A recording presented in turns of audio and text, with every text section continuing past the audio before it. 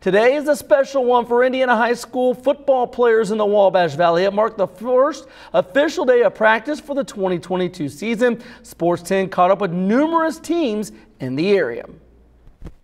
Few in our area enjoyed a more successful season 1 year ago than Northview. In fact, the Knights had their best postseason run in program history, beating Jasper and winning back-to-back sectional games for the very first time. But as head coach Mark Raitt said Monday, that was last year and this is this year. The Knights lost a lot. They have just 8 total starters back and most of them are up front. They'll be relying on a lot of new guys at the skill position like Imir Holman at running back and Kyle Kati at QB, along with possible 2 freshmen at wide receiver.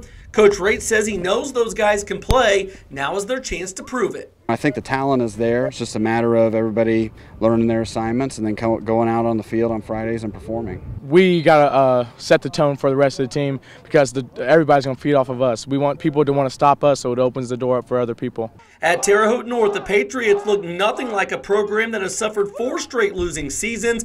Optimism really high. They have one of their bigger senior classes in a while with 27 seniors. In his second season, head coach Billy Blundell has 16 starters back, including some of the top talent in the Wabash Valley and wide receiver Jaden Waite, running back Damon Sturm, and quarterback Bryson Carpenter. The Patriots make no secrets about it. If their stars can produce, they'll make a lot of noise. Oh, it should be a lot of firepower.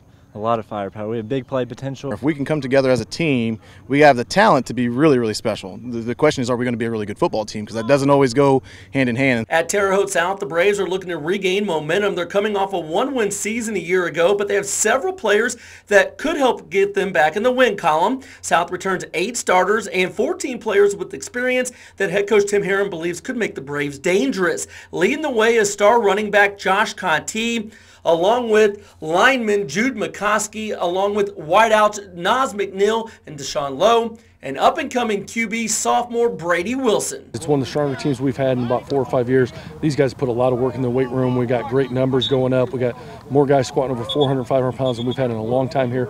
So we're hoping that pays dividends. A new era got underway Monday at West Vigo. First-year head coach Aaron Clements had the Vikings working hard. West Vigo returned 16 starters. The Vikes won just 3 games last year, but they think they can build on that this year with a ton of upperclassmen back, including 12 seniors. They have an experienced group that's ready to do big things for their new head coach. I think the senior leadership we got, the kids coming back, they're buying into what we're doing. They've been here before. They've played a lot of Friday night minutes.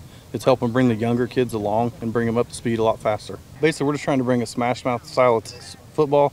It's not something that's common anymore, so we want to throw it at people and they don't get to see it all the time.